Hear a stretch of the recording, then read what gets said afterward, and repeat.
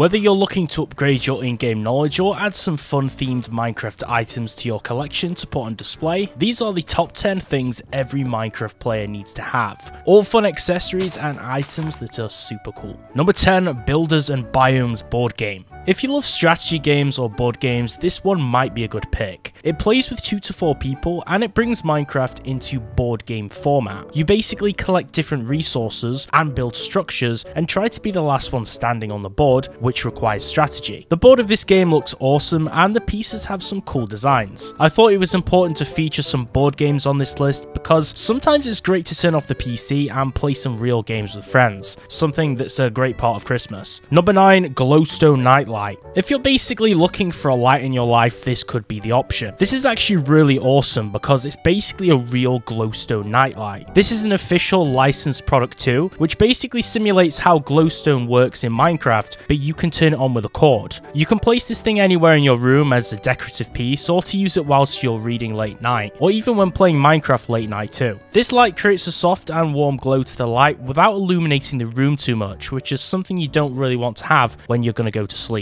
Number 8, Paint the Pig. If you have some time to spare or if it's a rainy day and you want a craft project, this paintable Minecraft pig is actually a cool little figurine to get as a day project if you're feeling creative. There are 2 different unpainted figurines in this pack, which are the creeper and the pig, along with some paints and brushes. Since it's a do-it-yourself project, you could theoretically just paint the pig green and the creeper pink, although that'd be evil. Also remember, the creeper is originally a pig gone wrong. Minecraft creator Notch accidentally created it by plugging in the wrong dimensions into the model, and so that's why these guys are actually paired together. Number 7, Minecraft Guide Collection. This set of books is the ultimate guide for Minecraft fans who want to have a compendium of everything about exploring, creating, and also using redstone in the game. There's just something about opening and reading a real book, which is saying something since I usually read ebooks a lot nowadays because I have a Kindle. This set of books has a whole bunch of step-by-step instructions inside, which are accompanied by full-color illustrations, which guide you from learning the game so you could build some really awesome stuff, narrated with some tips from Mojang themselves with some insider knowledge. This book will turn you into a master of the game. It's pretty crazy how many small pieces of knowledge there are out there for the game, something I actually learned when playing in multiplayer one time when I realized I actually really didn't know much about the game in retrospect. Number 6, Survival Notebook. As a YouTuber, I take tons of notes, which is something I had to do a lot in school too. I used to use a notebook to take notes on video ideas and write things down so I don't forget them, but nowadays I tend to just use PC software. But there's something about a notebook that feels really nice to write on, especially for journaling. This spiral notebook is in a Minecraft style, so you'll find some pretty nice looking Minecraft graphics and art inside as well, which is along with a crafting guide and character guide in there too. This is just generally a good quality hardcover notebook that's pretty nice for everyday use, and it's good for students or people wanting to keep track of their work or ideas. Number 5, Toy Diamond Pickaxe. This neat little pickaxe toy is kind of cool. I think I need to buy this thing. Now, you've probably seen all the Minecraft YouTubers with these. It's a good meme, especially when TommyInnit went into public dressed in diamond armor with a toy sword or pickaxe. Let's not relive that moment. This thing is made of pretty solid molded plastic. It's just like the one in game, except it can't actually break anything. Fun times. This is actually a pretty cool gift or something random to have on your desk to mess around with when you're bored. And it's an absolutely iconic piece, which everyone should probably just buy. Number 4, Treasure X Minecraft. Remember those archaeology kits you got as a kid where you could chip away at a sand block to find some random trinket inside? Well, this is basically that, so nostalgia guaranteed. This is pretty much a toy that's a treasure chest filled with some different surprises like Minecraft characters and their accessories, and even some real gold dipped treasure to raise the stakes a bit. There are 10 different layers to chip away at, which let you form a full Minecraft surprise build at the end. This is a pretty cool toy, mainly for kids,